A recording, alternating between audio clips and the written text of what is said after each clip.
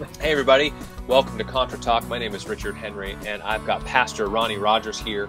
He's from Oklahoma. He's a husband and a father, and author, speaker. He's in the Southern Baptist Convention, and we're going to talk about some things that matter. So, welcome to the show, Ronnie Rogers. Thanks for coming. Thank you very much for having me, Richard. Yeah, why don't you tell us just a few things about yourself? I've been married for 47 years and have two grown daughters, 7 grandchildren, and 2 great sons-in-law. I was saved in 1978 at 25, surrendered to the ministry in 1980, and started pastoring in 1981. And then I've been at my present church. I'm in my 24th year here at Trinity Baptist Church in Norman, Oklahoma. Wonderful. That's good. You went to, was it Mid-America, right? Seminary? Criswell College. Criswell College, okay. And then I went to graduate school at Henderson University. Oh, okay. I must have misread that. Okay.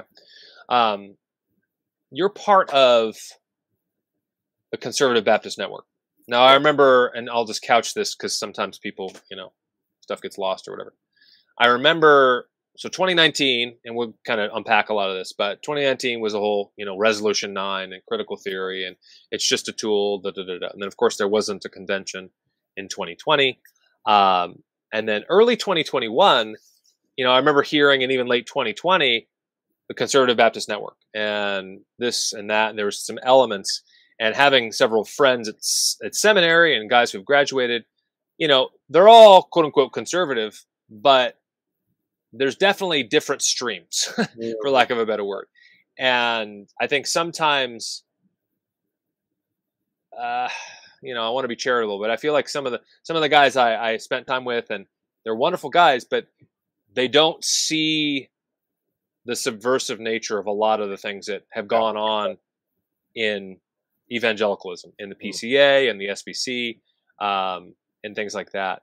And so they kind of think, you guys are we're all conservatives. And I remember reading an article from then President-elect, I think he was, Ed Litton, or not President-elect, a presidential candidate in earlier 2021 about, well, we're all conservatives. I don't understand why they exist. So for our audience, Ronnie, why don't you tell us why the CBN, or the Conservative Baptist Network, exists within, and isn't a new denomination or anything, but just exists within the Southern Baptist Convention?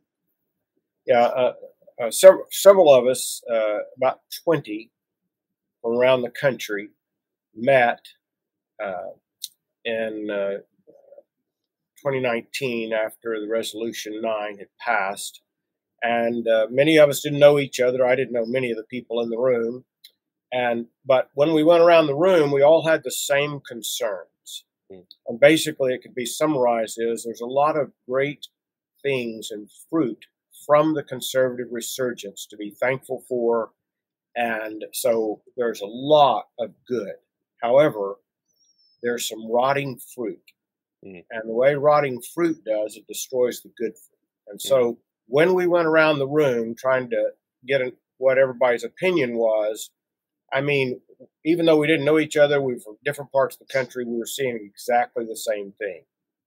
And so out of that came, would it be the will of the Lord maybe to try to save the convention from going down this road? And it definitely was going down it, and still is to some degree. And then might he use us? And then the last question was, are we willing to pay the price? Because there is a price exacted. You're accused of all kinds of things and so forth. And those of us who lived through the resurgence have already had enough of that for 3 or 4 lifetimes. And I had to pray very earnestly to do it, but I thought God wanted. So that was what happened. And that founding meeting, we started it.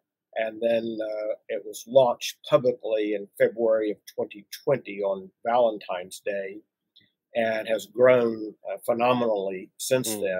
And I believe it has had a great influence, because what we were seeing was, though there was a lot of good things, these things, and if you want to, we can mention them and talk about them, but these things were just running without resistance. Now, it didn't mean there weren't individuals resisting. We were, but I'm sitting in my study seeing it. I'm just shaking my head, not knowing what in the world's going on.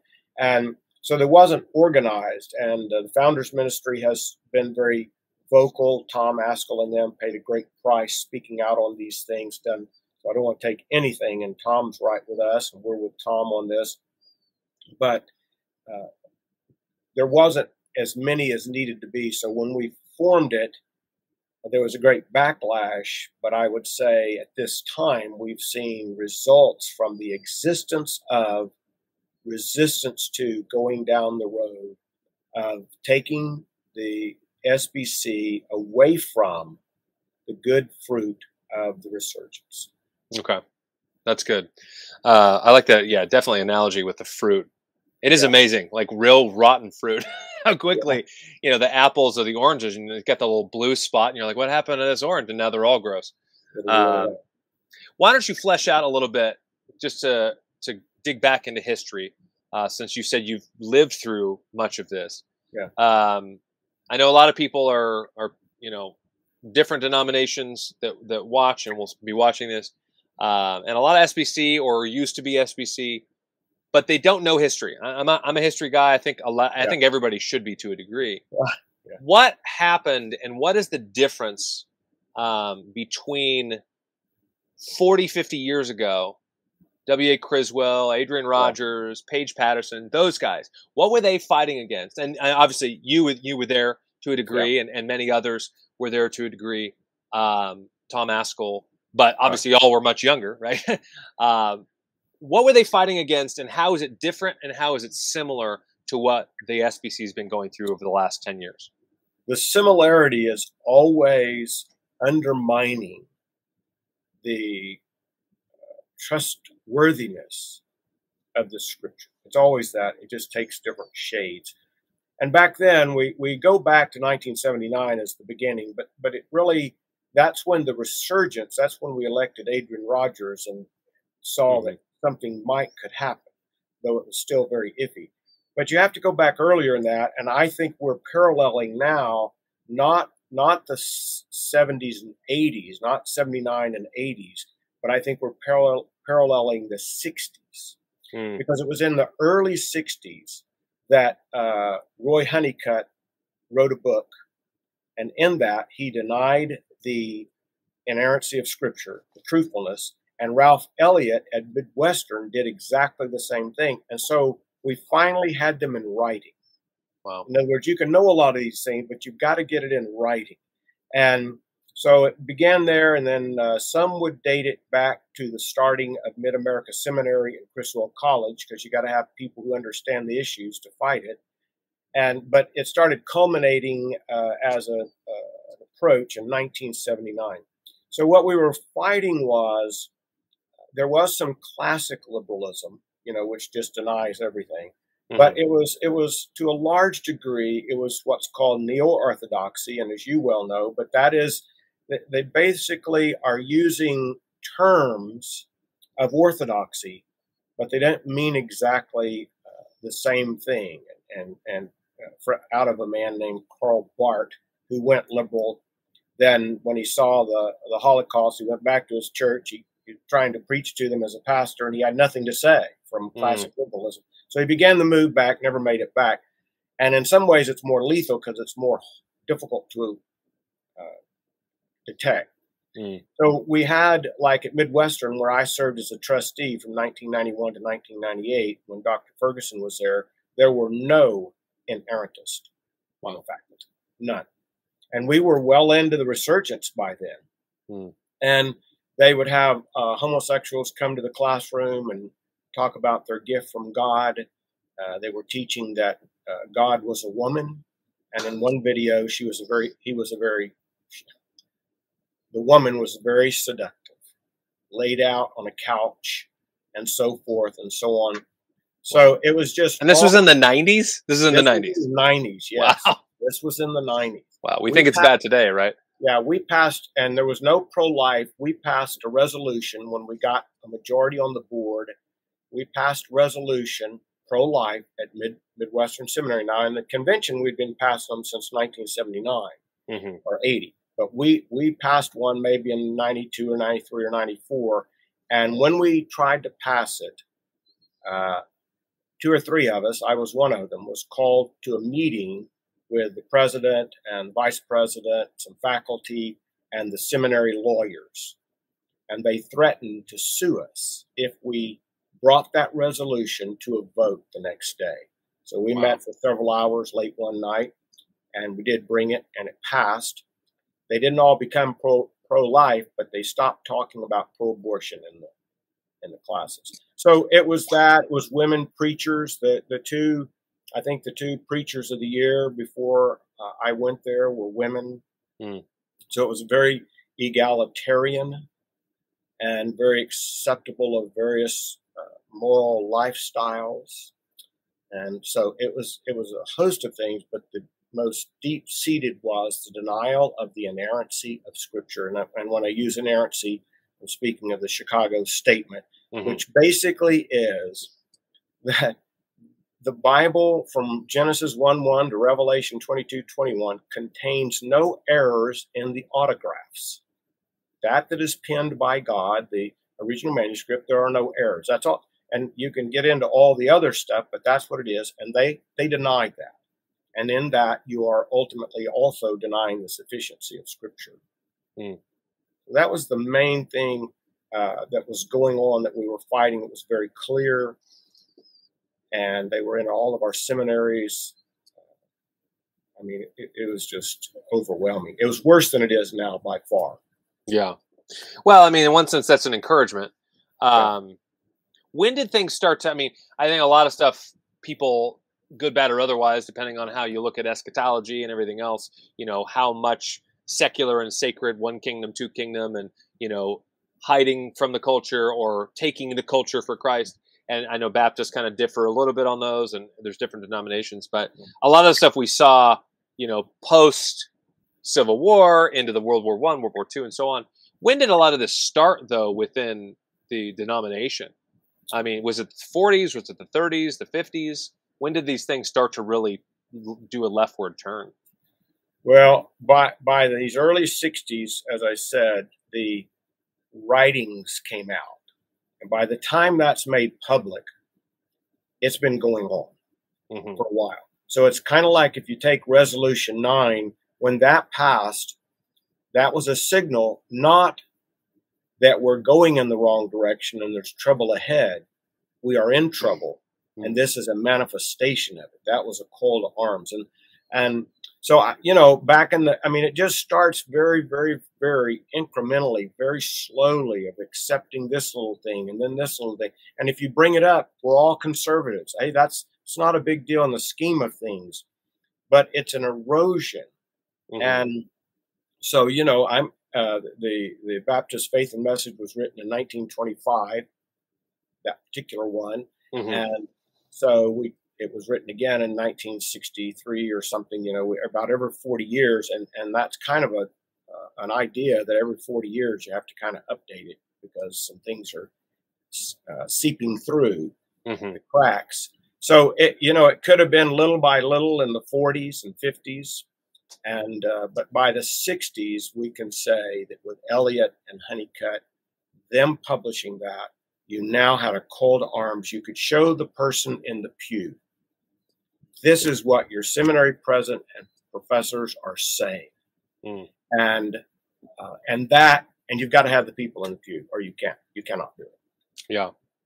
And I think that's something that, at least from my understanding, and obviously that what you said that fleshes out even more for me, but that so many people in the churches, by and large, still don't want whatever newfangled thing, whether it's in 2020 or 2018 or 1963 or 1943.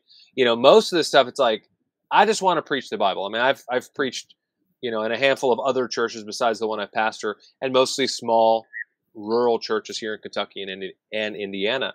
And they just want the Bible. I just want to hear. Now, obviously that, you know, that can differ a little bit, but they don't really want to have all this other things. And I'm sorry, wait, all of a sudden now the Bible's not trustworthy? I'm sorry, Jesus isn't born of a virgin? You know, and all these things that you learn as a child, and you like, well, of course I'm going to trust this because why not? It's not just for children; it's for everybody.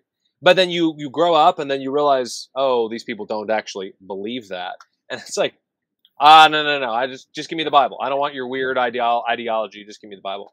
And I think that's happening in a sense with even the intersectional critical theory, all this wokeism for shorthand of, yeah, you guys don't really have the gospel. I know we thought we did, but lo and behold, we don't. Which to me sounds like another gospel. That kind of sounds like Galatians, and that kind of sounds like doubly damnable stuff. Like, that's right.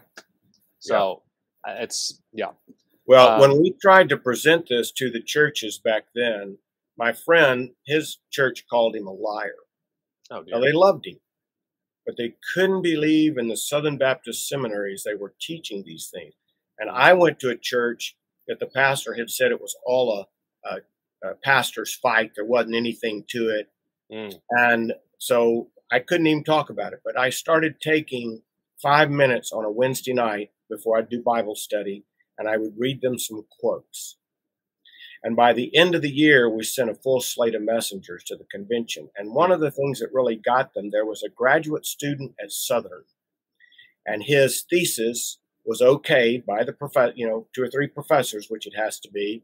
And it basically showed that they come into Southern Seminary conservative and they leave more liberal. And so it had the percentages and everything, and it became public knowledge. And so I'm talking about a large percentage of those graduating, going into the mission field and pastoring, didn't believe in God when they left. They didn't believe in the virgin birth. They didn't believe in the resurrection. So this student played a huge role. I mean, This is, again, it's not just pastors or theologians. It's students. Students played a huge role at Midwestern. And it's people in the pew. Or you can't do it, and we won't be able to do it this time if we don't have that. Yeah. So it doesn't sound as heinous, right? As far as cut and dry, as far as, hey, I don't believe in God, or I don't believe in the virgin birth, that sort of thing. Like, well, that's pretty easy. Like, that's wrong. This is right. Let's go with this. But I said it, and then you just said it with, hey, we're all conservatives. It's not a big deal. It's almost the kind of gaslighting sort of like, you're crazy. This is not what's really happening. What is then happening? Because I know Resolution 9 was kind of a flashpoint. Okay. But what are the things that, again, you're far more intelligent than me and know these things far better than I do. For our audience, again, what are the things that you've seen and these pinpoint stuff that had built to Resolution 9 and built to now where we are today? Okay, well, let me just mention the Resolution 9 so I don't forget, and then I'll talk about some other things, because there are other things. But that was clearly a watershed event. There's no doubt about it. And it remains that watershed event. And even the way people are responding by fighting us and trying to overturn it or to repudiate it, it is absolutely amazing. And so I have spent a lot of time and read the original writings of the most prominent neo-Marxist of the 20th and 21st century influence. I've read the founding documents. There's about 28 essays written that formed the critical race theory movement, most of it by legal scholars, critical legal scholars. I've read Derek Bell, who's supposed to be the father. I've read his writings. I've read Kimberly Crenshaw. So my point is, I've spent an enormous amount of time reading the original writings of the Marxist and the critical race theory people. And I've written one book, but it was designed to wake up the average person to know this is affecting you. This next one will probably be more at an intermediate level. But the connection between Marxism and critical race theory is undeniable. It is explicit throughout their writings. It is implicit in their ideologies. It is, you can read thousands and thousands and thousands of pages and never see capitalism spoken of as a good thing, and never see socialism and Marxism spoken of as a bad thing. Plus, naming them. I mean, by name, relying on the Frankfurt School, and on and on. So this is beyond question, yet we have people in our leaders in our convention acting like we're overstating the case. I can't overstate it. It's impossible to overstate it. So the CRT, the basic thing about it is acidic and corrosive, and it does not coexist with anything else. And that's what's going on in the convention in a very small way. But since the CBN has, and I have documentation in the convention, but since the CBN has come out and we've exposed some of this stuff, they are still doing it, just not as vocally.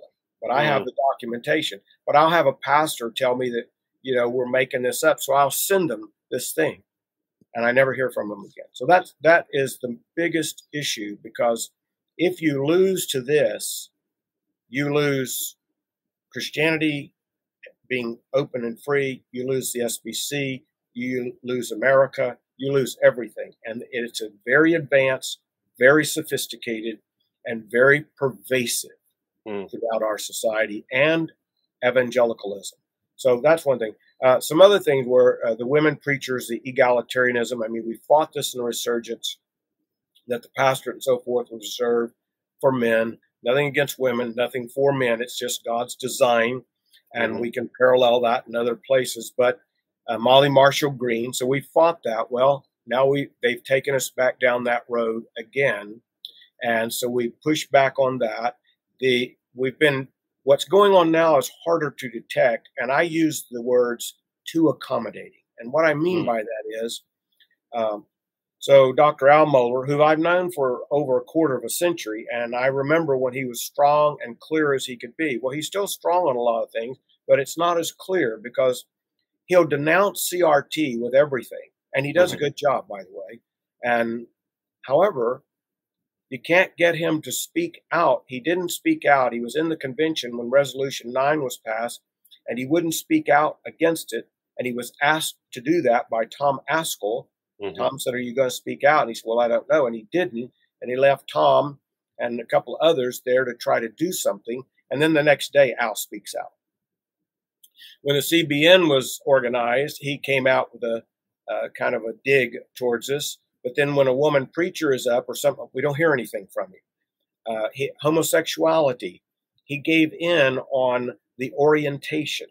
And so I wrote an article on it, because he did it, and he got such feedback that he wrote then a 1,600-word article trying to explain why he changed 2 or 3 words. And my contention there is, if you say something and it takes 1,600 words to explain what you said in that sentence, something's wrong. But the homosexual community knew exactly what he was doing when he bought in to orientation. Russell Moore, he denounced reparative therapy. We're talking about homosexuals leaving homosexuality. But one of the things Russell has been notorious for, and he did it in this, and I've written articles on my blog about all this and document the sources and stuff. But Russell, he denounced it as being cruel, all these things, and he never interacted with the leading people in the country in it. He never interacted with the developer of it. He never interacted with secular organizations who had tremendous success. He acted like it's a straw man thing. He mischaracterized it. Beth Moore went back and took a chapter, or a large part of a chapter, out of a book she had written where she called homosexuality sin. She removed it. Wow. And J.D. Greer, he's gone into homosexuality. It's this whispering. God whispers about these sins and he yells about these others. Well, I've written an article dealing with him on that. And then, pronoun hospitality. And you can take whatever pronoun they want to use. And the problem with that is, besides it being wrong, one problem from an evangelistic, there's 4 times in the New Testament that God uses himself as a creator, the creation, to evangelize. 4 times. So he's wiping that off the map. So that's another thing. Then you have people like Al Mohler having Matthew Hall, Jarvis Williams, Curtis Woods, who used to be a professor there, and I show how Al Mohler speaks in the same language of critical race theory. Now, again, he denounces it, but he also speaks consistent with it, and it's the weirdest thing. And I document where he does that. And I don't know if you know, but he didn't sign the statement on social justice with John MacArthur and Tom Askell and Bodie Baucham and others. And when he gave his answer why he didn't, it was because he didn't have a part in originating it. He doesn't like to sign those. Well, I actually did the research and found that that's not the reason. And he actually eventually preached a message in chapel where he said why, and he disagrees with some things. So what you find is, and it's real hard, I'll talk to somebody and they'll say, well, no, I heard him denounce it. I say, I know, but he does this and this and this. J.D. Greer, homosexuality is sin. But then he says these other things. Beth Moore, it's sin, but she takes it out. Russell Moore. And then there is just going down the liberal path. And one of the things that's very subtle is the abortion issue. And Russell Moore on the, I think it was the 2020 March for Life, which was begun in protest to the 1973 Roe v. Wade decision. There's no doubt about it. Pro-life meant against abortion. Now, I'm not saying you can't include other things, but that's what it is historically. Well, he started mixing it, and he wrote an article, or republished an article the night before this march, and they bring in border issues, affirmative action. So what happens is this thing where they're murdering babies every day gets thrown in this other, meaning if you're not for affirmative action or you're not agree with them on border issues, I mean, we're all for humane treatment, but then you're not pro-life, see? So they're changing. Right. And Dwight McKissick, who's a black pastor in our convention, who's quite moderate, and I mean, he even said that Biden was more pro-life than Trump. And so I quote Biden supporting. I mean, you all know what he does. So you see how what they're doing is they're taking these issues and they're saying this is wrong, but then they're doing it. They're hiring professors. You have Walter Strickland at Southeastern, and I know Danny. Danny and I both are graduates of Criswell, and you have Walter Strickland, who's speaking positively about Black liberation theology from James Cone. Then Danny Akin comes out and rightly says that's heresy because it comes from Marxism and out of Brazil and the Catholic Church. But you see what I'm saying? 1 minute it's this, 1 minute it's this. And Danny Akin, there was a Black woman scholar from Africa who spoke at Southeastern. And so some people had problems with it and said it on Twitter. Not her being Black or woman, but what she was doing. She was using standpoint epistemology and so forth. And so Danny came out and castigated people and said, if you're not going to listen to the whole thing of a scholar, you shouldn't comment. Well, I did listen to it. And I commented, and it was worse than I thought. And she, the historical grammatical method, which we study the scripture, they still use that and they say it, no doubt about it. But when she put it in order, instead of saying it first, she had application first and that last. Oh yeah. And we use the historical grammar. I mean, it's kind of like this addendum. Well, it wasn't that way when I was in school. And then they overlay it. So there are professors teaching that you overlay the historical grammatical method with your experience, with your lived experience. And the lived experience in CRT, you don't have objective truth. And so lived experience, and it depends on how many times and ways you've been oppressed, how authoritative it is. So that's going on. I mean, you think about Beth Moore left and went to Episcopalian church. Russell Moore went to one where it's paedo-baptism. So these are a lot of the issues. One of them, too, is, and so my church has at least 10 races or ethnicities, because I believe there's the human race with God, but we use that term. But there's 10 races or 10 ethnicities at any time. I mean, it's the most mixed up thing you've ever seen, and we're thankful for it. Amen. You can't be a racist, true racist, and be here.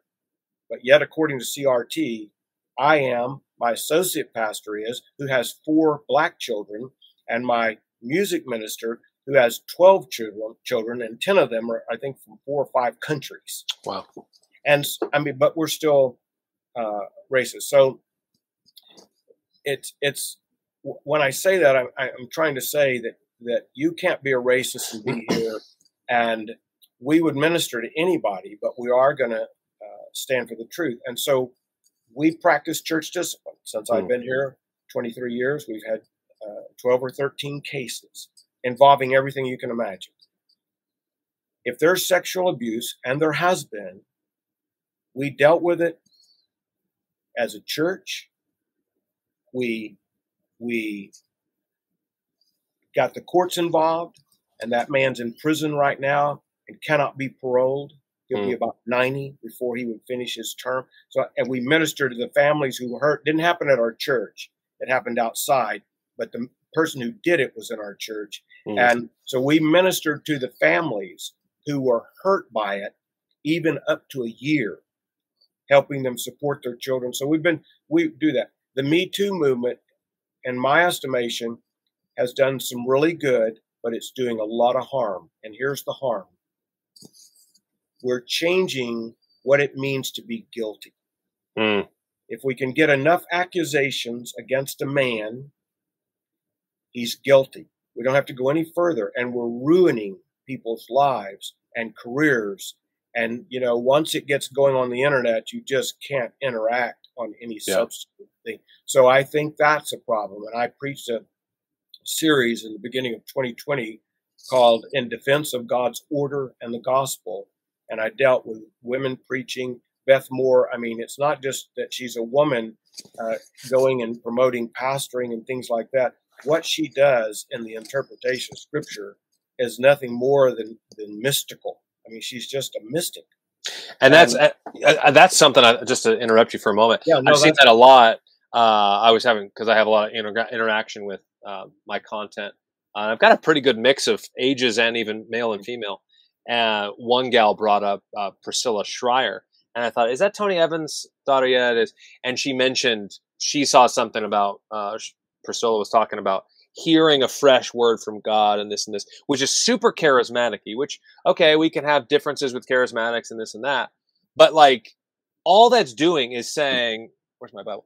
This isn't enough. This isn't enough, right? So whether it's the woke ideology of, well, your lived experience, or the 100 years ago, the liberals, and now it's progressive Christians. And, well, that's good, but you need to do this, or you need to add with the critical theory, and you're adding and working toward, and all these. And it's like, this is enough. We don't need to speak in tongues and have a fresh word from God.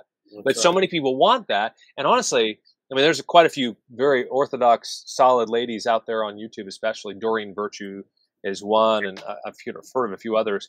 And they castigate these ladies, the Beth Moores and things like that, that they do that because it isn't even good teaching. It's not even like, okay, you're pastoring, you're preaching when you're, going against, Corinthians and Timothy and so on. But you're basically preaching some sort of Gnosticism. Yeah. That's like, no, that's not good either. No, that's right. And they are doing that. And so that's been a problem. And you hit the nail on the head, though, the CBN, if you'll notice, the sufficiency of Scripture. And we have people saying they believe in inerrancy, so I let that go. I think they're inconsistent with it. But they are really inconsistent with the sufficiency of Scripture for just the reasons you mentioned. Yeah, it's shocking. Well, I got a couple more questions, but when you said, again, the lived experience. So, hey, this Bible, yeah, it's hermeneutical, grammatical, yeah, but also your lived experience. Is that not... Because I remember hearing stories, right? I went to Southern. I mean, it was the flagship. That's where Roy Honeycutt was president before. That's where Mueller is now. It was the I don't know, incubator. I don't know what the best word is, but Molly Marshall was there before Mueller came, and so on. And so, I mean, all this. But I remember Mueller having a conversation. He's told this story. I heard him tell it a few times, that a professor came and was like, how do we know what the author says? How can we know authorial intent? Da, da, da, da. And Mueller's like, and no, I might butcher it, but basically, well, what if I fired you right now? And he's like, I'd sue you. I have a contract. And he's like, how do we know what that word means? How do we know what the author really meant with that contract? And of course, I don't know what the response was, whether he just walked away. But if we don't know authorial intent with the literature, the words that are being used by the author to the audience and what's going on, it's irrelevant who's reading it. Absolutely. It doesn't matter. If I write I love you to my wife in an email at the end and some other things about our children and how we used to live here and now we're looking to the future, blah, blah, blah, I get to decide. And anybody with a brain knows that when they write a text or an email or a letter or a book or whatever, they're the one. But somehow we look at scripture and we're like, yeah, but they're all dead and sure, it's God's word, but you know, I'm better than God. Like that's all they're saying. And it's just astounding. It's astounding. Yeah, it's quite arrogant. And that's, you know, that I'm not real strong on knowledge of postmodernism, particularly in the literature and arts where it was beginning.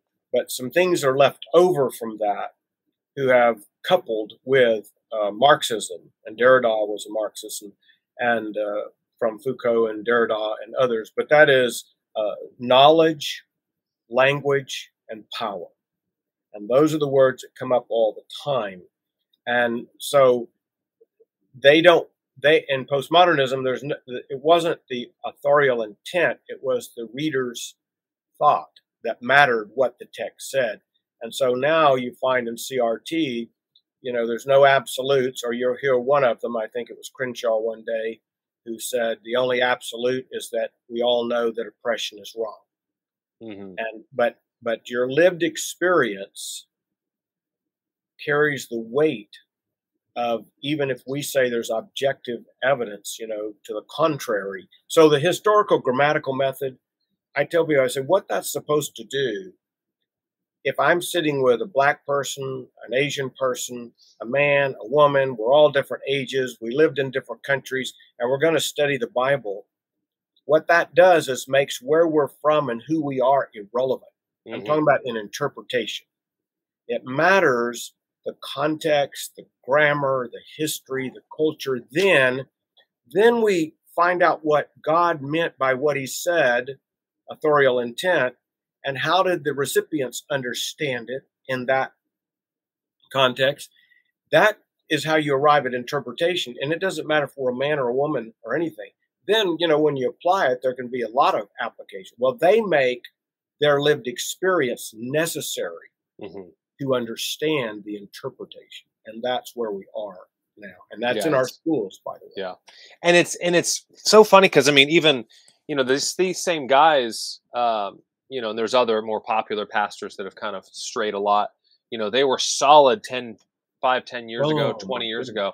And you think, now I have a whole, we could probably talk about it for another hour on my theories on some of those guys. But it's the same stuff that they will castigate Roman Catholics for and say, you can't trust the Pope. You can't, who cares about the Council of Trent? Who cares about Orange? Who cares about this? That's no. You can't talk about the catechism. Yeah. Sure, that's helpful, but that's not scripture.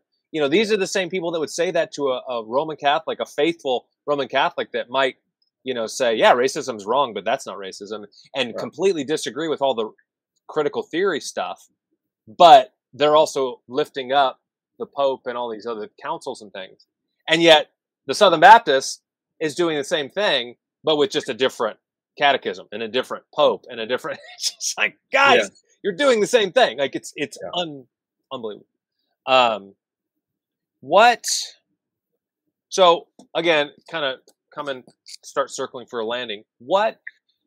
Because some people I've already heard, and, you know, snarky comments online, because sometimes I'll say in my videos, hey, I'm a Southern Baptist pastor. No, we're not woke. Don't worry. You know, kind of tongue in cheek and stuff. And you lost me at Southern Baptist. All the good Southern Baptists is left. All, you know, the denomination's sinking. Oh, it's terrible. And, you know, keyboard warriors. And okay, fine. You got your opinion.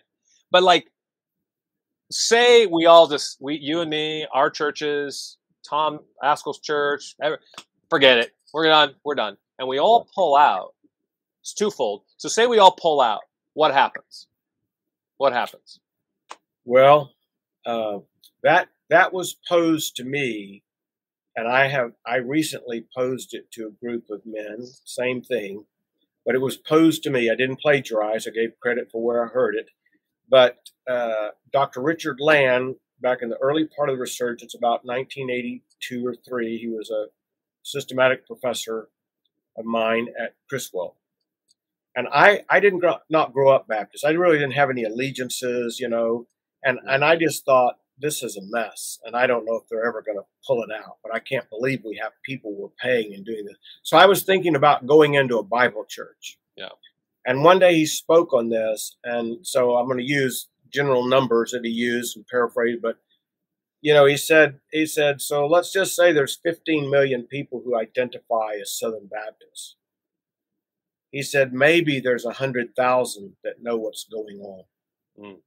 Wow. And he said, if you who know leave, not only do you lose a couple of $1 billion worth of property that people have bought by giving and organization, but you leave all these people to be taken down the lane and their children into apostasy, into liberalism, just like the other denominations. And God convicted me, and I wasn't going to leave no matter what. Well, I think that's where we are. And I have some dear friends. If it wasn't for the CBN, I can tell you, because we all get calls, and I'm involved with a number of people, and everybody else is too, that they want to leave and they're hanging on because of the CBN. And I remember when we were starting it, I couldn't tell people what was coming. I just said, please trust me. Don't leave yet. Please don't leave. And so that's the idea. If we leave, if all of us leave who know what's going on, they will take over, do what they want to do. It'll continue its descendancy, and you will lose everything to another liberal denomination that's going to be so dishonoring to God, mislead people, just like we see in Methodism and Episcopalian. Generally, there's always conservatives in some of those areas, in those pockets. And we train from 33 to 40% of all people who go to seminary in the United States go through one of our seminaries. Mm. So if you let them go by the wayside, you understand you're affecting everything. And another thing we don't think about is, and I know people who go to other countries, on missions and stuff, and they've told me, they said, when we're over there, there's a Baptist church, and they're not Southern Baptist, but when we change our statement of faith to make it stronger on something, they change theirs. Mm. They're watching us. I remember Robert Lewis, who was the pastor of Fellowship Bible Church in Little Rock, large church, not connected with the SBC at all. And I remember in the resurgence, he told his church one morning, he said, we all need to be praying about this, because he said, we're not Southern Baptists, but what happens in that convention, because it's so big, it has ripple effects throughout evangelical Christianity around the globe. Mm. And he's right. So we can't leave these people who don't know what's going on. They don't get it. And I'm convinced that a lot of people that are thinking CRT is not that bad, some of them, they either know the Marxian dependency and foundation and structure and they like it, or they don't, and they're just really naive for whatever reason. But you leave them to be swallowed up, and just think about their children.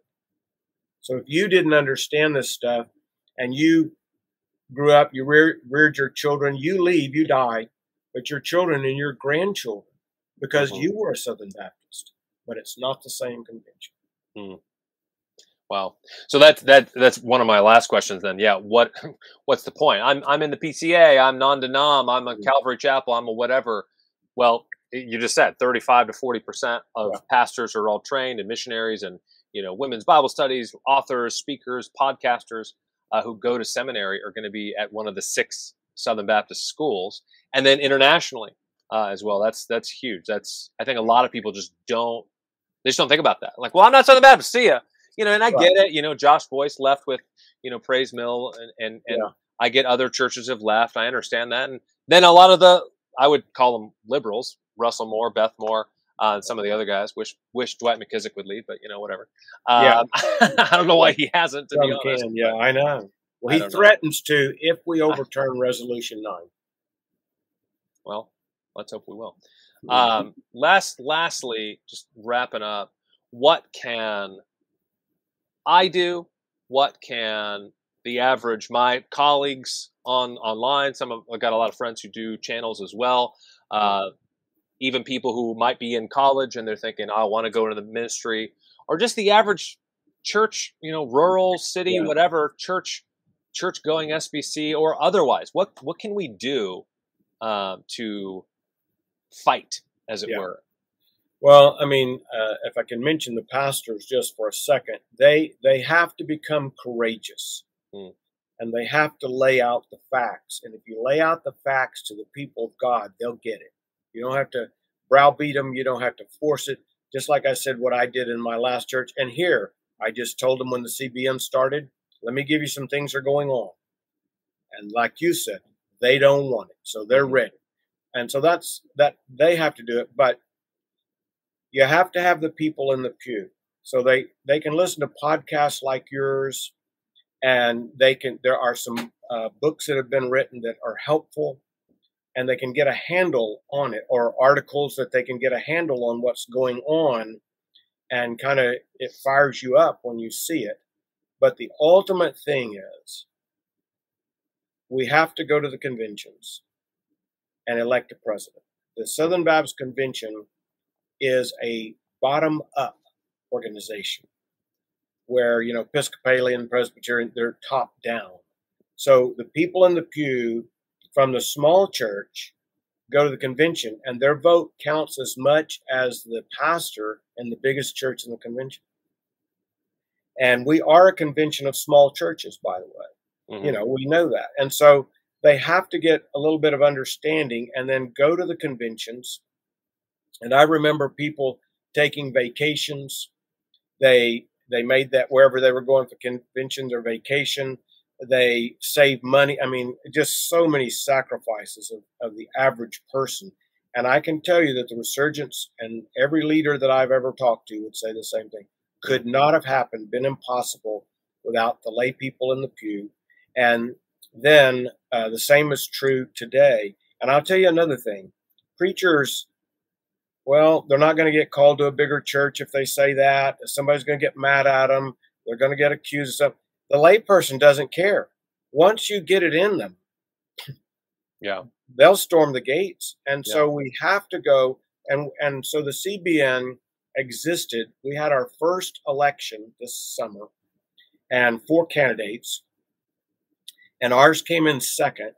We lost. If we would have got 300 more votes, 314, I think, we would have won. Yeah. Well, he came in first to begin with, technically. Yeah. He got more votes than Lyndon Lyndon more did, than anybody. But it was you need 51 or 50 plus when you get there. Yeah. So, but for us to get that close in the first year, I mean, it's unheard of. Because remember, in the convention, yes, we won with Adrian, but there'd been many years of defeat. That was the first victory. Wow. And that was, like I said, these books came out in the early 60s. So you're talking about a long, hard fight and building 2 schools and so forth. But so we've done well, and we have won Anaheim, in California, and people say, well, I don't know if we can do anything conservative there. So we've won. There's conservatives. I'm from California. There's plenty of conservatives in California. Trust me. And a lot of times when these conventions are off like that, we do win. We did in the resurgence. So that's it. You have to become informed, and you have to go to the convention. We have to have the votes to win. And if you don't win that, there's nothing you can do, because that president starts he appoints the committee on committees without getting into all the weeds.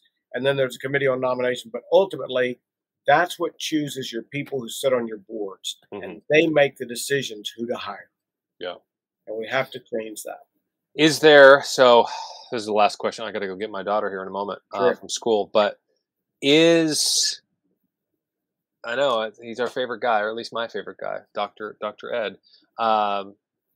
No, I try not to be. Yeah. I don't want to be mean. Anyway, usually there's a second term, right, that's given as a courtesy. Is that going to happen in 2022? or is a guy going to run? Are we going to have a contender that's going to go up against Litton and take him down, or what's the plan? I don't know of one yet. That is being discussed. And the reason it's being discussed is because what Ed Litton has done and the plagiarism going back to 2015, and I've listened, I just about a month ago listened to them again. I can't even believe it. And he showcased at Southwestern and talking to the president, and it's kind of like it's nothing. When I was in school, I just can't even tell you. You wouldn't even consider it. So that's a really serious thing, that we have a president who is a known plagiarizing. And it doesn't matter if someone gave you permission. If you act like that story happened with you and your wife and it happened with them, that's fraud in front of your church. And let me just say one other thing on that. Yes, it's illegal. Yes, it's unethical. Yes, we shouldn't do it. But my number one complaint against it is this, and this tells me about the man. We as preachers are not just about getting in our study and our time with God to produce a sermon. That's number one. We're trying to know God, and prayerfully out of that will come messages. But the second thing is that when he does that, he minimizes or negates the priority of sitting in the presence of God for hours upon end each day to know God. That's what's wrong with it. And that's what we have leading us. So there is talk about running somebody. It is customary to not do that. And right now, I don't know a sure word on that. Okay. But there'll be other things that will come up at Anaheim, see, on to vote on, like there were this time, but some of them they didn't let to the floor. Yeah, I heard stories. I was in Nashville. That was my first convention. Yeah, and we now know pretty strange that Barry McCarty, who's the chief parliamentarian, and he was the one that really helped us through the resurgence. And we now know that J.D. Greer, what Tom Askell was trying to bring and get discussed, the lawyer who came to the podium and said, you can't do that. But actually, Barry McCarty had said, no, it is in order. And even J.D. Greer's own chosen parliamentarian said, no, he's in order. And he went and found somebody who said it wasn't. And that's how that happened. Yeah. So we need to be there. Yeah. Amen. Well, I appreciate the time. Thank you so much for this. And I definitely love to talk again more. Yeah. So yeah, thank you again. And very encouraging. And we'll, I'll get the books. You got a website, so I'll put that in the description for everybody, and your books and everything as well, and your church and all that. So thank you for your work, and again, very good conversation. So thank you very much, Richard. Thanks, I really Ronnie. enjoyed it. Thank you very much. Me too. Wish you God's best.